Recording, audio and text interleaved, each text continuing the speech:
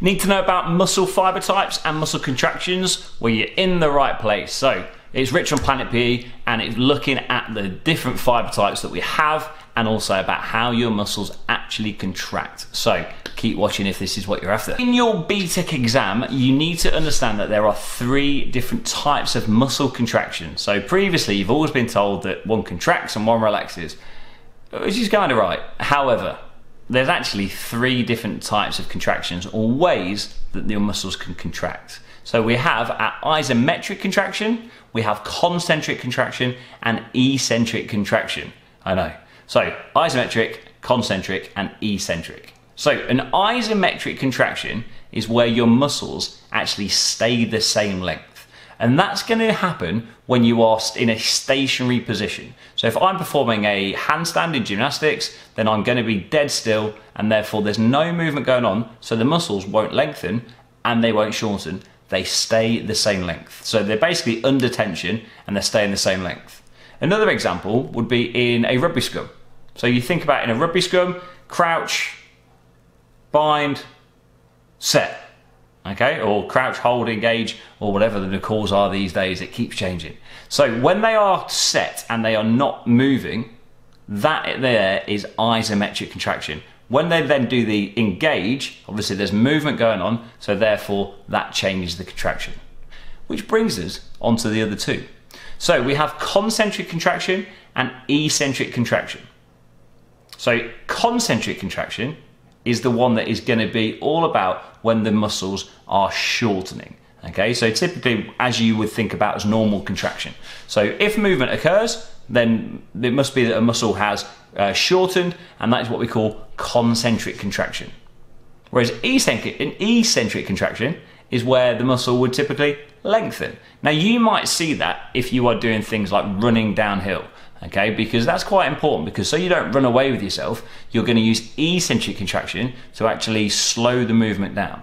Now each of those can also be described as a positive phase or a negative phase. So typically if we're in a positive phase, so think about the upward phase of a bicep curl, the bicep is going to work concentrically.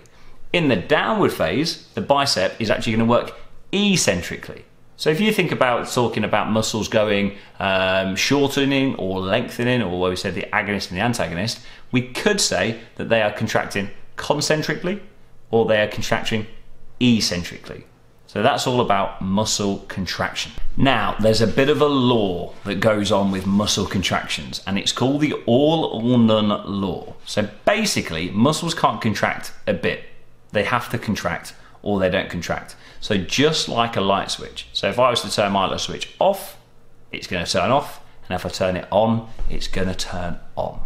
Now where that comes in is it's actually going to be about the different fiber types. So if there's enough of a impulse sent down the motor neuron or the motor unit to be stimulated, then the muscle fibers will contract and therefore cause the contraction. Now when we talk about muscle fibers, again, we've got some more terminology. So there are actually 3 different types of muscle fibers that are going to be important for different sporting actions. So we have a type 1 fiber, a type 2A, and a type 2X. Now your type 1 fibers are typically what we call slow twitch fibers. So they don't contract with lots and lots of force. However, they are quite fatigue resistant. So they are able to contract and work for long periods of time.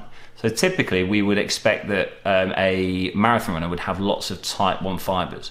And the reason that it's going to be good for them is because they contain lots and lots of mitochondria.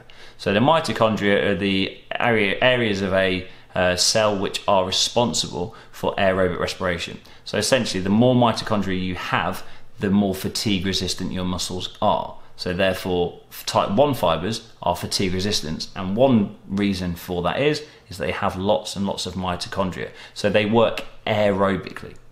Now the type 2 fibers are slightly different because they're going to work typically slightly more anaerobically as a whole, because where they work is that they're going to be working with high force. So if you think about a sprinter, they're going to be using typically type 2 fibers. Now a 400 meter sprinter or a 200 meter sprinter might have a different proportion of fibers to a 100 meter sprinter. So you think a 100 meter sprinter is going to be all about flat out power and isn't really worried about endurance. So they tend to have maybe type 2X fibers. Now type 2X fibers have quite high anaerobic properties. So they will create lots and lots of force, but they fatigue really, really quickly. Now if you're a 100-meter runner, that's not a problem because you perform it once and then you're finished and you haven't got to worry about it. Now if you are a 400-meter runner or a 200-meter runner, it's slightly longer, so we need a little bit more fatigue resistance. So type 2A fibers are really, really important for maybe our 400-meter runner, possibly a 200-meter runner, depending on how fast you run it. And these fibers are a little bit more fatigue resistant because these are what we call fast oxidative glycolytic fibers. I know it's quite a mouthful. So these fibers, yes, they're anaerobic, yes, they create lots and lots of power, but they're a little bit more fatigue resistant and they're slightly different in color. So you'll see under a microscope, they're a little bit more red, okay, kind of pinky, whereas the type 2X fibers are really, really white. And it's because of about their blood supply. So if we've got this richer blood supply, we're going to get more oxygen coming in, so therefore we're going to be a little bit more fatigue resistant. So in your BTEC exam, you need to understand about those fiber types and the contractions, and make sure that you can give specific sporting examples to support your answer. Okay, so that quick one is there. Now the next video we're going to look at is the responses of the muscular system to those single exercise sessions. Okay, so if you want to watch that, watch the next one. So click along, you should see it in the playlist. Keep revising, good luck. Again, if you've not subscribed yet, subscribe.